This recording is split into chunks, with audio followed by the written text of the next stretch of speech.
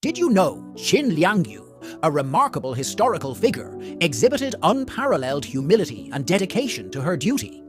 When summoned to the capital, anticipating consequences for her perceived failure to suppress thieves, she took a selfless approach. Instead of hoarding her possessions in fear, Qin Liangyu generously distributed all her belongings and property to her subordinates, embodying the spirit of sacrifice. Little did she know that in return for her selflessness, she would be rewarded with not only recognition, but also 4 poems composed by Emperor Chongzhen himself, praising her exceptional service and valor.